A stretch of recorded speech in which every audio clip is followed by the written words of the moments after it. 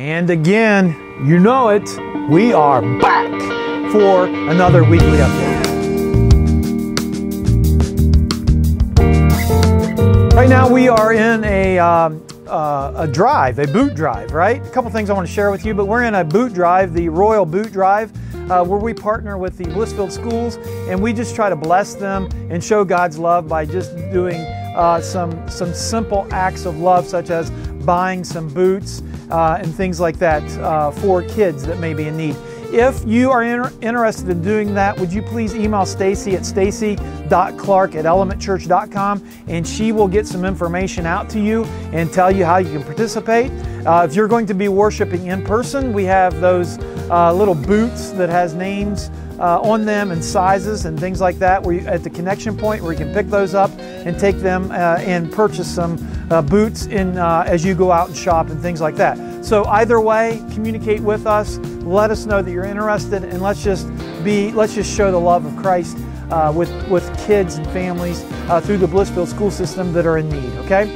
And another need that we're wanting to share with you too is that the Blissfield Food Pantry needs some more items. We've shared those things with you, boxed foods, canned foods, things like that. And please, as you gather those things together, and an email went out this week communicating what those needs specifically are. If you could pick some of those up, that would be awesome. Leave them on Sandy Wazak's porch, and right here is her address, okay? So you could just leave those on her porch. And if you read the email, there are certain times where the pantry's open and not open.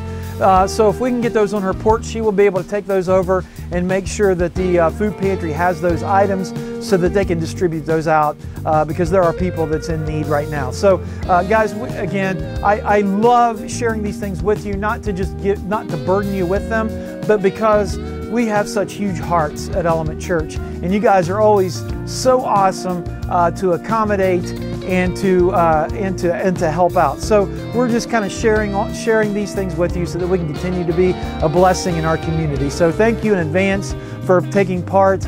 And if you need any information, please just contact Stacy Clark, and we will get that information back to you. We look forward to worshiping with you on Sunday, either online or in person, and we will talk to you then. Have an awesome day.